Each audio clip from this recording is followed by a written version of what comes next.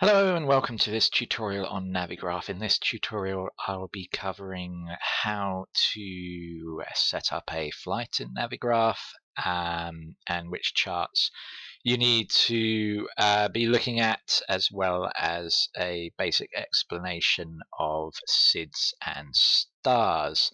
So the way you set up a flight is we come up here and we go add new flight, and we call it, again, let's say we're flying from Stansted.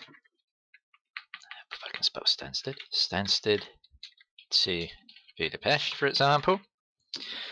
You can enter some routing in, it's optional, it really doesn't have too much of a bearing other than it'll plot a nice little route across there for you to have a look at, but we'll focus on the main bits. So what we need to enter now is our departure, ICAO. For Stansted that is EGSS, and for Budapest of course as LHBP, and as an alternative we'll use Vienna, which is LOWW, and we just save that. That will then, on the drop down to the left here, bring up Stansted to Budapest, so we just click on that and then we can view charts.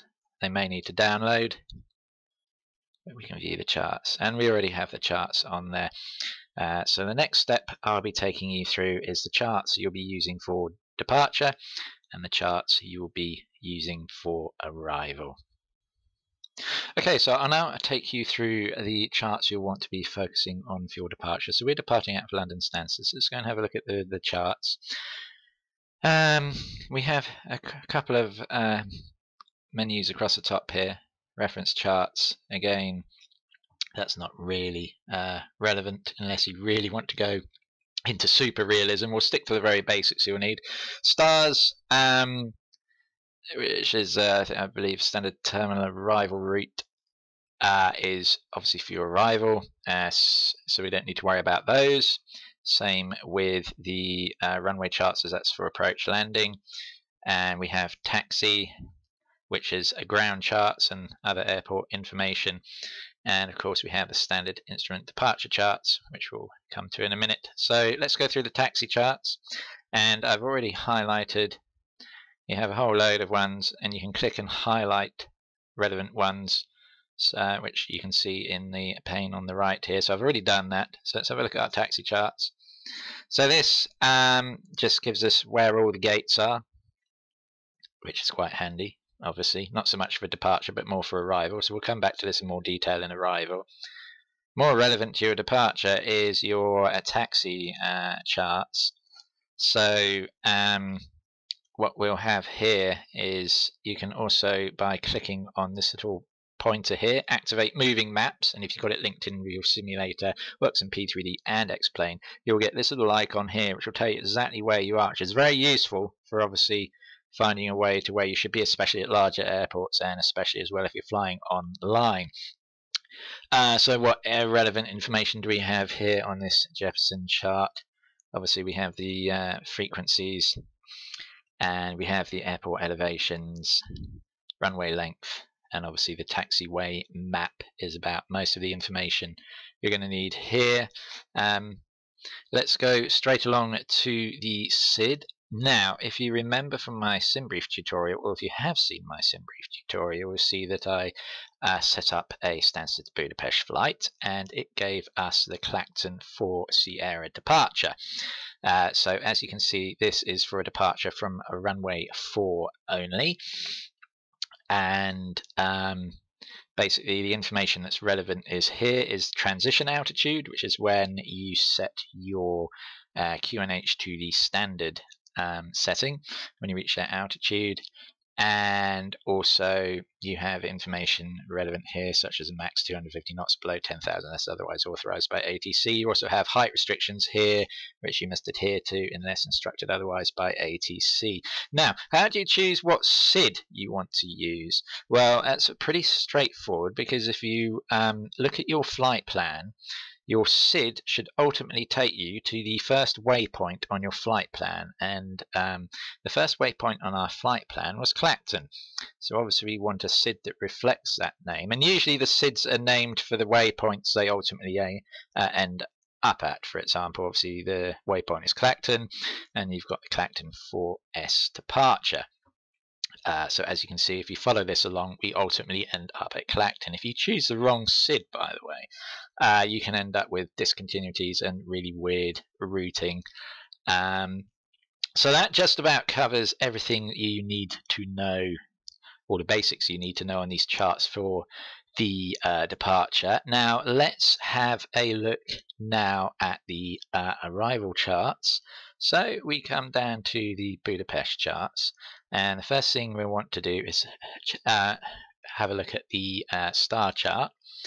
And again, you want to choose a star that begins at your last waypoint on your route and obviously takes you to the correct runway. So our last waypoint on our route was Rutol, which you can see is where the star begins, and we are landing at 31 right at Budapest, which if you follow this down here brings you around to there.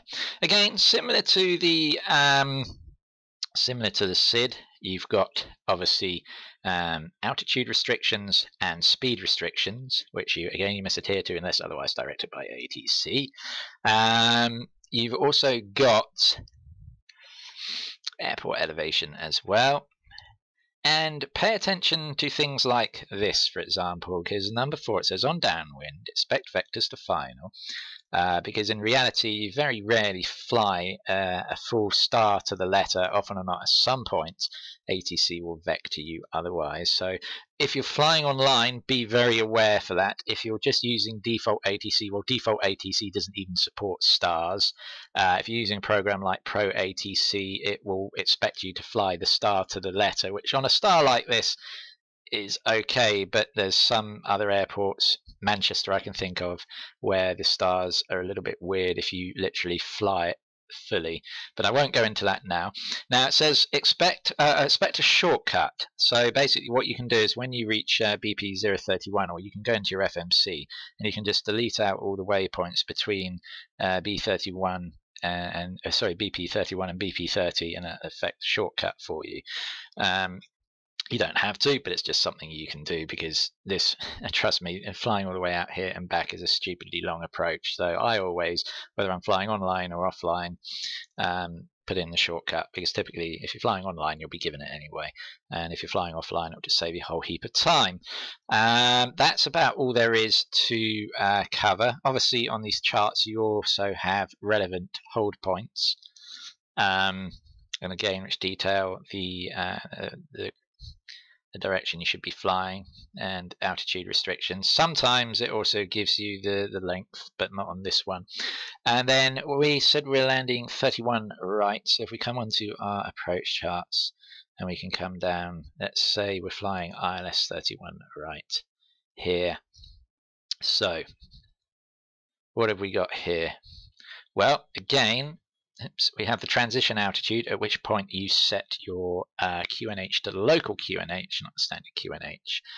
And the next thing you want to do is tune your, if you're doing an ILS approach, tune it to the ILS frequency, which you'll find here, which is 109.5.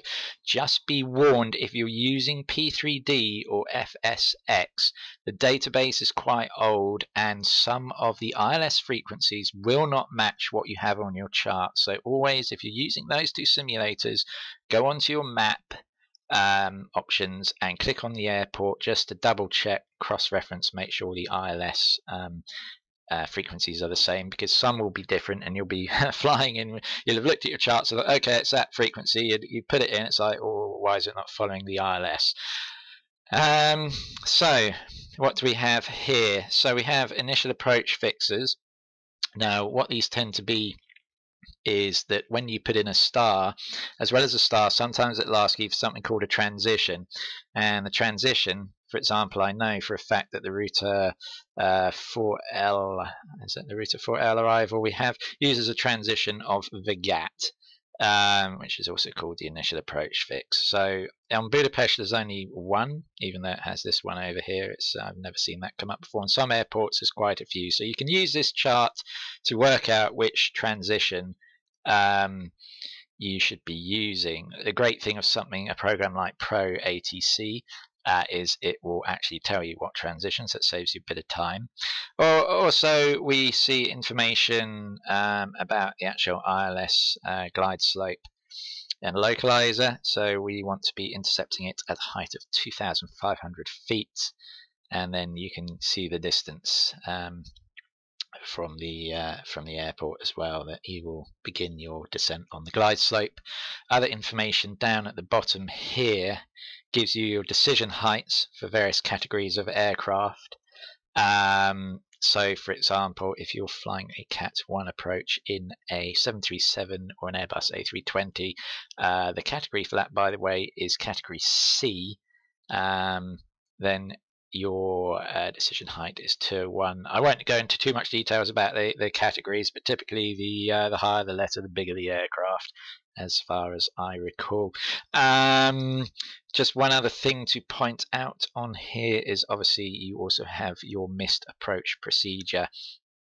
So for example, here it says missed approach on an RNAV approach, climb to 3,000 feet, and then when you pass 900 feet, turn right there as follows over to the TPS waypoint, and then it will probably route you back in round, and then you'll probably come across here and back down again. It's not often I've had to fly go arounds. In fact, I never think I have had to fly go around at Budapest. But yeah, that's just something to be aware of on this chart as well. You also have various things detailing the height of the terrain around as well. So that basically covers your approach charts. And then coming back to the taxi charts lastly, obviously again much in the same way as your departure, you can use this, and the moving map feature again is really handy on this to find your way to your gate. And unfortunately the ground map with the gate numbers doesn't support moving maps, which is a bit frustrating, so it can be a little bit of trial and error.